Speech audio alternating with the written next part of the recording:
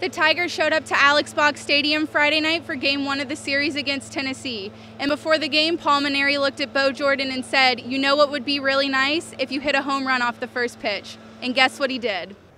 And then he did it.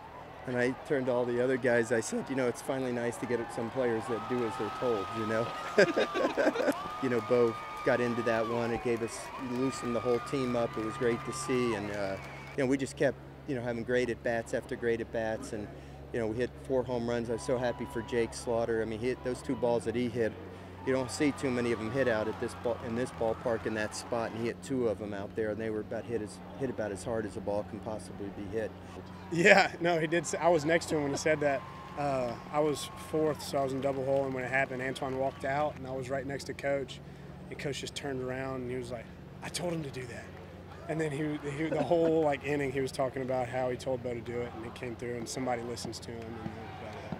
Zach Hess pitched 7 innings, holding Tennessee to 3 hits and 1 run. He had 8 strikeouts in the Tigers' 9-3 win.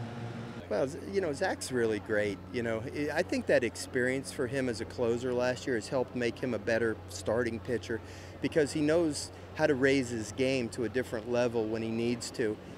But it was a great victory. I'm really proud of the guys, to win a Friday night game. And now we've, with McHale moving into the middle game tomorrow, we're really confident that we're going to go out and play well. And the Tigers hope to continue their electric pitching and powerful hitting Saturday night at 8 p.m. for Game 2 of the series against Tennessee. Reporting for Tiger TV Sports, I'm Kylie Maris.